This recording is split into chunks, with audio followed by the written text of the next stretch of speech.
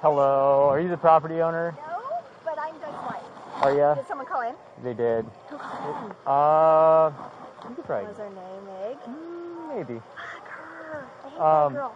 Okay, what do we have to do? Who's the property owner? I don't see her right now. Can you we try and look? pretend it's me? Huh? Can No, we okay. can't. Oh. Okay, come here. If it was your guys' house, I'd have to get an agency assist from WSU, but... Okay. Tammy! Tammy! Tammy! Tammy! Okay. You're the property owner, apparently. Hi. Hello. Hi. How are you? Good. Do you live here? I do. Okay. Do you mind if I just chat with you for a second? So we had somebody call in about not social distancing and the gathering and stuff like that. So, okay. You know, we're taking an education approach the best way we can. Unfortunately, our directive is to write tickets to those who aren't abiding by that because there's been a massive public outcry, and we're doing that with all the students up on the Hill and things like that. Is there any way we could go about having masks and social distancing and stuff like that? Because it's gatherings over 10. Sure, it's everybody in the neighborhood, so we can just tell everybody to go get their masks. So what if we? I'm gonna give you the same advice I give everybody else. Okay. We're pretty much in between a rock and a hard place when it comes to the community and stuff like that. Really, the key is out of sight, out of mind. So, backyard or in the house would definitely be better. Because with everybody out front, cars passing by, I know it's not a well-traveled road by any means, but ultimately, it's kind of where we're at with everything. Okay. Do you have ID on you? I do in my house. Here, what happens? Like, what if half of the people were in this neighbor's? Would that be better? So if you or in my driveway, would that be better? It's not like one or the other. So like, if you're below 10 and have masks and adequately social distancing, obviously that would be fine. Mm-hmm. I really, like, definitely in between a rock and a hard place. No, gosh, I know. I'm saying what's going to make it easier on you? Honestly, like, What do you want us to do? I know it's a beautiful, nice day that we'd all love to enjoy, but like I said, out of sight, out of mind is kind of the key. So it's you want the to same be thing. like backyard, inside? Yes, ideally, like that would be a much better situation. Okay. Just because. Meg sucks. I hate doing this. No, gosh, believe me, I know. Doug's inside right now. I know where you're at. Yeah. Like, none of these people are blaming you, for sure. But well, I hope not, and I hope you can pass that word along that like our hands are tied. We have certain direction 100%. We're given from the chief right now, and we know. We have a job we have to do. He just said like if we could like be inside, backyard. Out of sight, out of mind is huge. You can go to my house. Hey, Susie, well, go to my house. Cammy's invited that we can go into her house, and if we have not, upstairs, go to my downstairs. house too. Go to my house. Like if Cammy doesn't want us. Cammy has said, please, like come in upstairs, downstairs. We've got room. Okay, we'll take care of it. Downstairs, and we'll be outside, out of mind. And you can tell Meg. We hate her even more. I'm not going to call her. I don't even think she requested a phone call, but I know it's been with the dogs and all that. Well, she's called the cops on us. I mean, she calls cops on my kids when they're in the hot tub past him.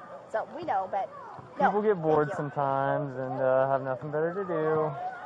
Thank you. We'll take care of this. Okay, thank you. I appreciate it. Nope, thank you.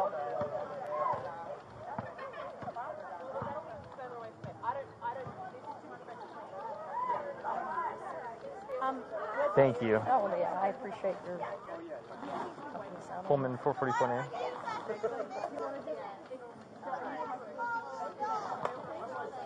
Last of Etheridge, Edward, Tom, Henry, Robert, Ida, Dave, George, Edward. First of Mary, Common, Middle C, Camille, 0421 1964, female through Washington.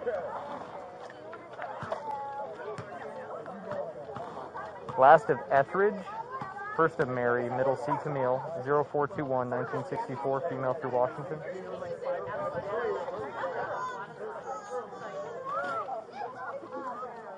The year of birth is 6/4.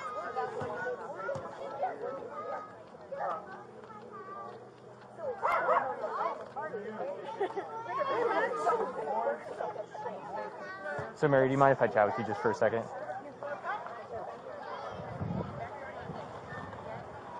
Okay. So, I really do appreciate you guys making it better and doing all this kind of stuff. Based on the guidance we were given and being in violation, I got to give you a ticket today. I hate to do it. Okay. I'll be honest, but I do have to do it, okay? So just to guide you through, it's going to be what's called for a nuisance party. It's an infraction. It's like getting a traffic ticket, okay? Okay. And I'll explain it to you and give you some options on that ticket. Essentially, it's a fine, okay? And you have the option to pay that fine or take it to court. You have multiple options, and I'll explain them all to you, okay? The guidance I was given from the higher-ups is that that's something that we have to be doing if people aren't abiding by the proclamation right now. So instead of going the route and finding them in violation of the proclamation, which is a misdemeanor, which seems excessive to our command, we're just taking the road of doing infractions and making it a civil penalty. It's not something that follows you around on your record or anything like that. It'd be essentially around the equivalent of like not wearing a seatbelt while you're driving. Does that make sense? Sure. Okay.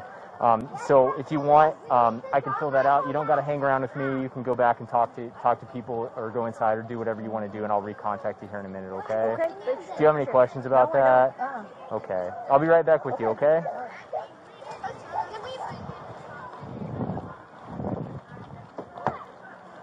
A few moments later.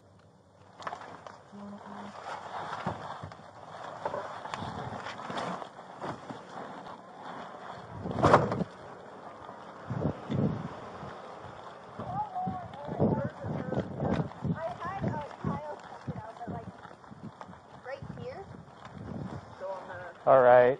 Sorry, I hate being the party police. It's not the most fun job to be ruining people's fun. I'll hand you this back. This is the citation here. It's a civil penalty like we talked about. It's the basic equivalent of getting pulled over and getting a traffic ticket. So your information is going to be up top here. My name and badge number is right here. Date of offense.